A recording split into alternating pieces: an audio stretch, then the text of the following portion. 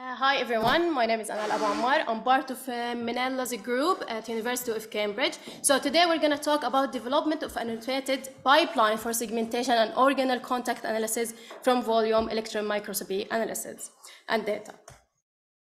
Okay, so let's start talking about the technique and why is this technique, volume electron microscopy, is important. It actually was nominated by Nature as one of the 7 technologies to watch in 2023. At the start, for a long time, we used the classic pipelines and classic techniques.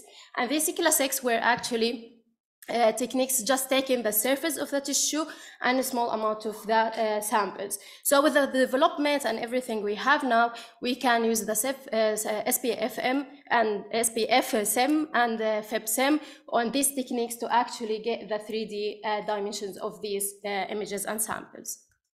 So in the Minella lab, we actually study the airway epithelium. Why is this important? Because it plays an important part for protecting our lungs from bacteria, viruses, and any environmental pollutant. So what are the steps we take to collect this sample? We do the nasal brushing biopsy. So we either collect it from the nose or we collect it from surgical incision. And then we take this sample, we grow it in alley culture, or we do fixation. Then we take this sample and we do it in resin block. After that, we do the image acquisition using the FEPSM, and this is because it provides isometric resolution for the image we're gonna take. And then we collect the 2D registration of the images, and then we do the 3D construction and analysis that we're gonna talk now in the next few slides. So what we do actually, we can compare between different approaches, the manual segmentation and deep learning segmentation. The manual segmentation is taking the raw data, then we will do manual segmentation for all the slices, and then we'll get the final output of this segmentation of the organelle. The different algorithm, the deep learning, there is different algorithms, but in this approach, we use Panoptic Deep Lab, and we use software in Panada. Would like to thank Kedar Nara for development of this software. So we take the raw data, we segment only few slices, so we don't go actually through the whole volume. And then we will do the training using the architecture, Panoptic Deep Lab architecture. And then after getting this final output, we will have the input of the whole volume, and then we will test it on the trained model, and we will get the automation for the whole volume. So in Panada segmentation, how does this workflow actually works? As it's in the paper mentioned, it's firstly trained on unlabeled dataset, consists of 1.5 million data. This data is from different variations, so it's from different experiments, from different tissues, from different labs. And then we will do unsupervised learning using the Panoptic Deep Lab model. We will get this pre-trained model. Then we will do the transfer learning, and we will do it on a specific task using mitochondria. The software used almost 135,000 labeled mitochondria, did supervised learning, got the final mitonet, and then we get the final output of the model to test it on the unseen data. This approach in our lab, we try to utilize it, and this is how we do the fine tuning on specific organelles from our airway cells that we study. So as mentioned before, today, Panoptic segmentation, I'm going to go very fast. So we have this image here. We have just like a city, we have it, and there's cars and different things. The semantic segmentation, what it does, it just classifies the classes, and the instance segmentation, it classifies the objects. And in Panoptic segmentation is the combination of both of them. So it's semantic and instance, which will provide more details and input. In this example here, the Panoptic segmentation, we can see that there is mitochondria. So it can classify, this is mitochondria, then we can classify this is mitochondria 1, 2, 3, and this will help us to do analysis and get the count of these objects and furthermore. So we can see here, this is an example of raw data. This was collected a few years back, and this was manually segmented by a grad student in our lab. And this, you can tell how it would take a lot of time to do it. So this is like a huge data that was done.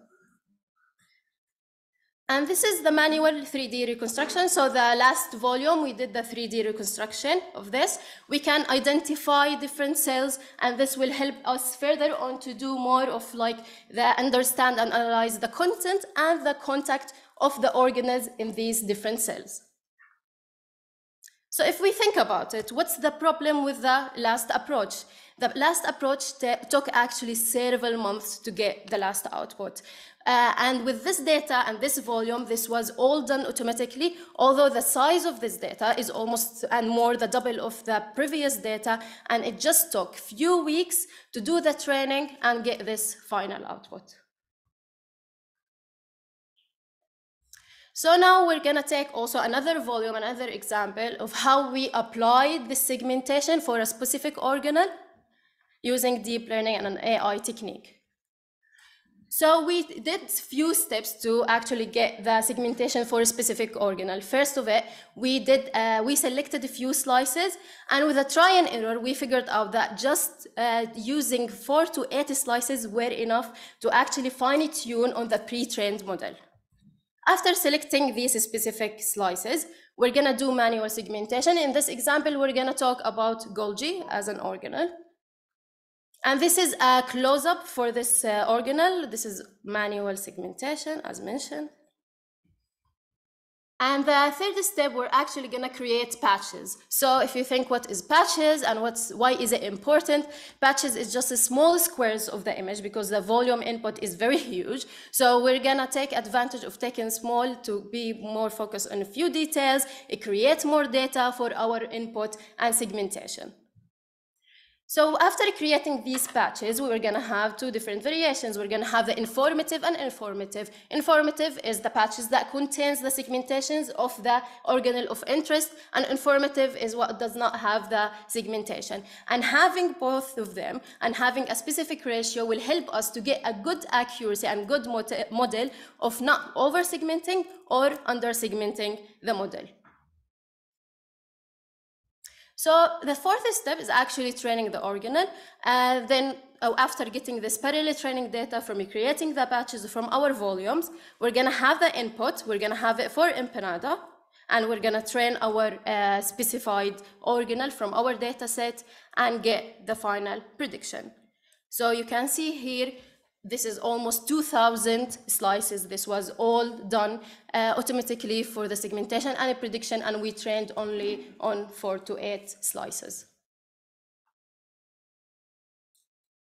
Okay, so we actually use and we utilize the empanada software to actually do the segmentation for the organelles specified. We thought how we can utilize and use this for analyzing a specific organelles in a specific cell. So this is how we developed a strategy to extract a specific cell, a cell of interest, to do a comparison between cells or to study the organelles in a specific cell. So the first approach So the first things we do is actually we create, using eye mode, we draw edges around the cell of interest we want, and then we do interpolation.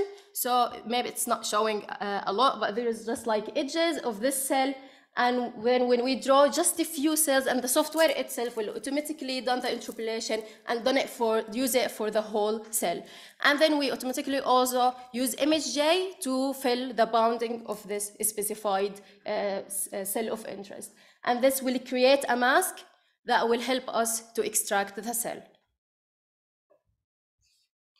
Then this is just an example of the final output of an extracted cell with the organelles trained and segmented all automatically. And this is the representation of a 3D. Okay, then we thought what kind of analysis we can do. The analyzation we did here is organelle to organelle contact for distance, and we take the first step, we take 2 organelles. So in this example, we take lipid droplets and early endosome, and then we combined both of them, and what we got is the actually model of the instance segmentation for these models. Then the second thing, we actually used a 3D suite to plug in from MSJ, and this is beneficial because we can put the organelles of interest. We can choose this plug-in, and then it will generate actually a Excel sheet that contains different information, center to center, border to border, and center to border distances information. Then it's just we created a small Python script. What it does, it sorts the labels we have, and then we will delete the duplicates we have for these labels, and then we will filter the inter and intra-organelle intersection, because we may want the intersection between the organelles or the organelles within themselves. This is just like a small example of different cells. This is cell type 1 and this is cell type 2. And this is where we studied and ran the script that we mentioned before.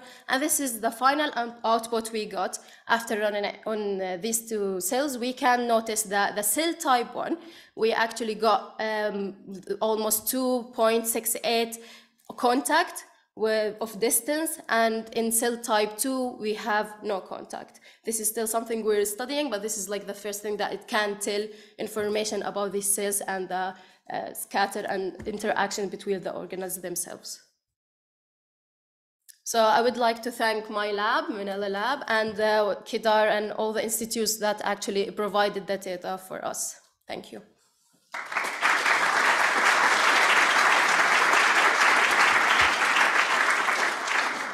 All right, we are a few minutes ahead of schedule, so if anyone has questions, 2 mics here.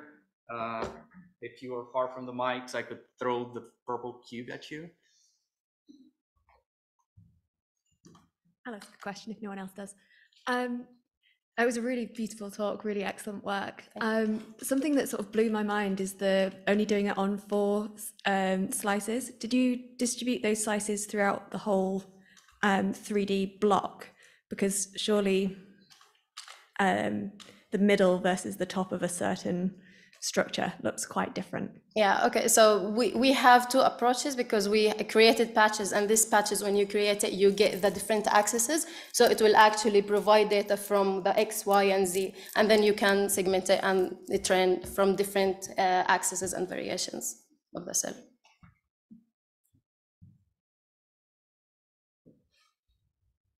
All right, if there are no more questions, last chance. All right, so let's thank the